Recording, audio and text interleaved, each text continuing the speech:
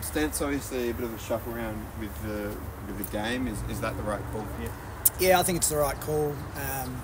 Players need the opportunity to enter a workplace that's safe for them, and also the spectators as well. I've sat in this stadium under the hot sun as a spectator myself, so I think the right call to move it to Sunday night was made. We obviously would have, in an ideal world, liked it to be a double header, but does that change you in terms of training and stuff, your preparations now being a day later? Yeah, we adapted our training schedule slightly just so we have our usual lead into a game, but that was fine. And obviously, with the Pride Cup round, how important that is to the group, particularly in light of Grace's announcement in the past 4 months.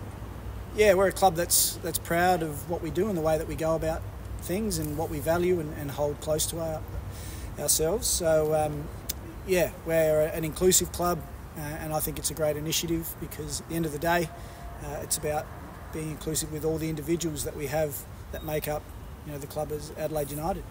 On the pitch, obviously, Victory always a hotly contested game. What are you expecting to see out of them?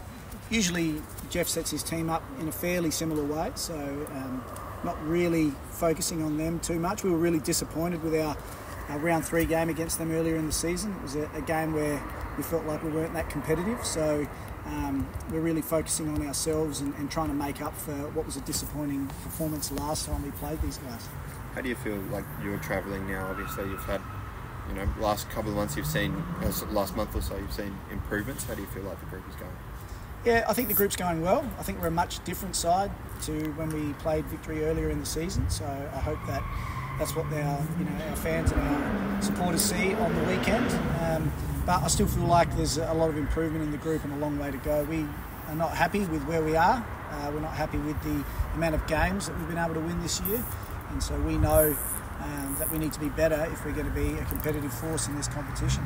Do you think that's something that can happen this season, or is it likely that, Cole was just speaking about his young players, that, maybe another season will be good for them and next season you can go again? Is that something that might have to be the case for you guys? To be honest, not really looking at next season yet. So there's 5 games to go.